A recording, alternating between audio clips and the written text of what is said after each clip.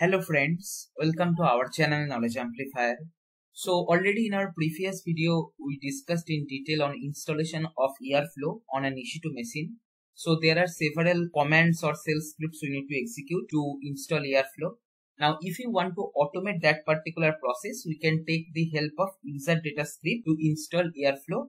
So in that userdata script, we can put all these installation commands, whether that is some Python module installation or some sudo apt install, any commands we can keep in userdata script. And while launching the EC2, that time we can provide that script. So that way Airflow will be installed with all other necessary dependent Python modules and the environment will be ready for our usage. Okay. So that manual installation process, how to automate that using userdata script, that I am going to discuss today in this particular video.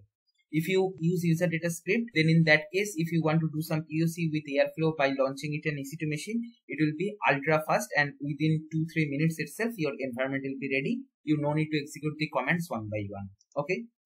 So here is the script. It is same like what we discussed in our previous video, just we executed line by line. Now using UserScript, we will execute this. So as a first step, what I am doing here, I am mentioning that whatever execution will happen, that logs I'll be moving in this particular file, and once this particular user script will exit, that time that particular log data I want to copy into S3 location. Okay, it is same like in our previous video when we discussed user data script concept. That time also we used this particular trap feature. That same one we are using here. Okay. So here we have kept all the installation. There is nothing new. Already I have discussed this multiple times. This command I'll be providing in the description box so that you can also play with it. Now all we need to do, we need to basically create one S3 bucket where the logs of this user data script will be stored. So here I can go to S3 and then here I can give the bucket name as demo yt user data airflow. This name I have given. So here I can create the bucket and let's go to that particular bucket. So here maybe I can create two folders, one for storing all the logs and another one we can keep to store all the tags. Okay, so in Airflow we run different tags or Python code, right? We schedule. So that tag scripts we can keep in another folder. So from this particular S3 folder, in that EC2 when Airflow will be launched, in that tag directory the Python codes will be copied so that in the scheduler web UI console we can observe those Python codes. Okay, so here I can give the name of the folder as tags and here I can first copy the logs directory URL and then here I can paste it, that I want to make sure that whatever logs will be generated by this user data script, once it exit it will copy all those logs in this S3 directory. That is one point. And another point is, if you scroll below, here you can see that we are keeping our tag directory in this location, home Ubuntu tags. So what I want to do, that from that AWS S3 tag folder, I want to copy all the tags in this particular directory. Okay, so that I will do. So for that I need some tags first. So here I have written a very simple tag. Let me show you. It is just a hello world tag. If you see here that we have created the tag with ID hello world, and here basically we have written a very simple Python function hello world second example, and then here using Python operator we are executing this particular Python function. Okay, as simple as that. So this is basically one tag code. So this tag code I will keep in my tags directory. So I will open tags directory in a new tab, and then here this particular hello world.py, this tag is available in desktop. So I will just upload it.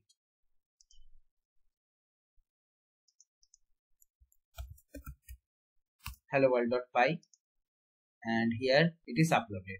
Okay, right?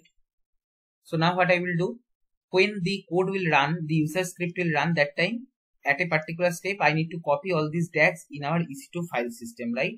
So that one I will update here. So this is the line where you need to update. That is basically from which S3 folder your tags will be copied to one particular EC2 location where your tags directory is sitting. Okay, right? So that part also you need to change in this script, and rest part you can keep as it is. So with this our user script is ready. Hello world.py is anyway already uploaded. Now we are ready to launch our EC2 instance. Okay. So whenever we launch Airflow, that time we need to create one user ID and password. So here if you see at line number 33 we are doing that. Airflow user create username we are keeping Airflow and the password we are keeping admin@123!. Okay, so we'll use this to log in our Airflow console. So that is fine, we can do that later.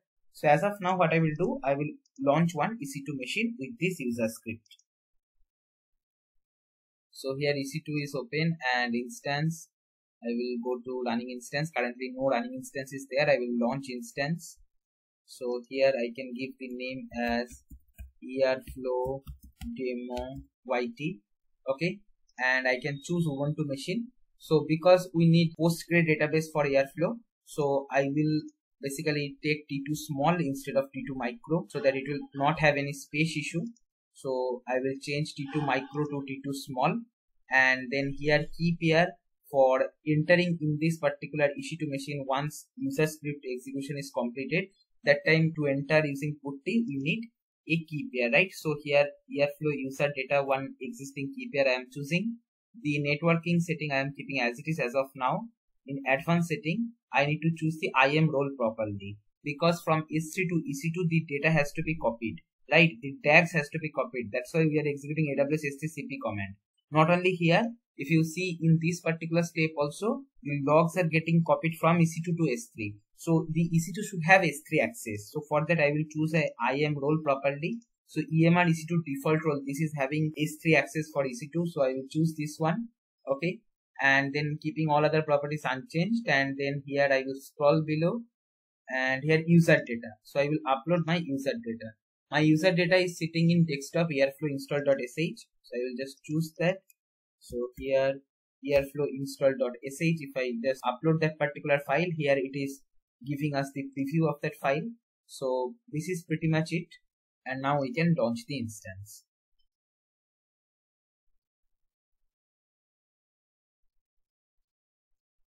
So here it will take some time to make the environment ready after doing all this Python module installation and Postgre installation, creating database and all these things. So we need to wait for that. And how we can understand that the UserScript execution is complete? So that is very simple. Basically here, once the script exits, then the logs getting copied from our EC2 system to this particular logs directory, right? So here we are having our logs directory in this particular bucket. So here we are having our logs directory. Currently it is empty. So once we will have some logs here, that time we can understand that the Airflow installation is done, or if there is some error, that also we can monitor. Okay. So to open Airflow UI, we need to change the security. So by that time I'll do this one. So here this is our security group.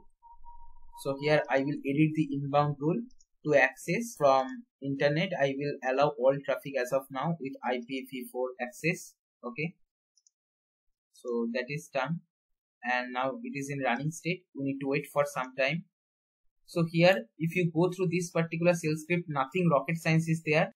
Same thing what I executed in my previous video line by line. That same thing is available here as a single bash script. Okay. So this is basically automating the Airflow installation process. So let's wait for a couple of minutes. I will skip this particular part, and once the logs files will be generated, that time I will show you again. So here you can see that status is now running only. Now let's go to the logs location, and here you can see that just now the logs got dumped. Here current time is 6:08 PM and at 6:07 the logs got dumped. That means either installation is successful or maybe some issue occurred. That is also possible. So we can download this particular logs and we can check that is there any issue is there or not.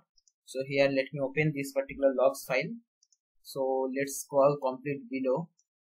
So here it is showing initialization done. So that means we can assume that there is not such error. You can go through the complete logs to explore in more detail. So now let's go to EC2 and let's launch our Airflow. And we will observe that how easily the Airflow can be launched. So I'll open putty. I'll paste this host name. I will browse the ppk file. And here I will open this. And here I will log in as Ubuntu. So here it is logged in, and I will change this setting to 10 seconds instead of 1 and apply it. Okay. Now here all these installations are done, right? So all these Python modules when we installed in our previous video also, that time we installed in a virtual environment. and that virtual environment name is VNV. So when we have ran our UserScript, then it made the environment ready. All we need to do, we need to go to this particular virtual environment, and then here I can execute Airflow DB init once, although it is not necessary, and I can directly start my Airflow server. And if everything goes correctly, then Airflow web server will start. And I will open the same session in a new window. And what I will do here, I will start our scheduler. And here I will execute Airflow scheduler. So here you can see it also started running. So now let's see whether we can log in our Airflow console or not. I will copy EC2's public IP, and then port is by default it runs in 8080 port. So here once we hit this particular URL, here it is bringing username password console. So when we launched the Airflow using this particular userdata script, we have created with username Airflow and password this. So I will try to log in using this username. I'll put here, and password I will copy this, and I will try to sign in. So if I try to sign in, what should happen? So this is one DAG what we uploaded in our DAGs folder, and here we have copied from S3 to our EC2 machines DAGs directly. So ideally this hello world.py DAG should be visible in our Airflow console. So here you can see hello world DAG is visible. So I can run it now. So here I can go to graph view, and here you can see hello world DAG is there. So let me just run it by triggering the DAG. And here if I refresh, see it ran successfully because it is just printing something. So it is a very quick operation. You can check the logs also. So here you can see that hello world second example. Okay, so this is what we printed, right? So this is how using UserScript in a very simple manner you can launch Airflow in an EC2 machine. Once the UserScript execution is complete, all we have to do is start the web server and start the scheduler. That's it. Okay, and you can keep as many DAGs code in that particular S3 location. All it will do, it will copy those particular Python files to this EC2 machine's DAG directory. Okay, using this particular code, right? And that way all DAGs code will be available in our Airflow UI, and you can run it using or schedule it based on your requirement, right? I hope you understood this. So this way, using UserScript, we have seen that how easily we can install or update some packages or modules etc. in EC2. So try to play with it, have fun, and if you have any doubt, you can ask in the comment section. I will try to reply back ASAP. This is all for this video. If you find this video helpful, then please like, share and comment. Subscribe our channel if you have not subscribed till now, and don't forget to press the bell icon to get the notification of our latest videos. Thank you for watching.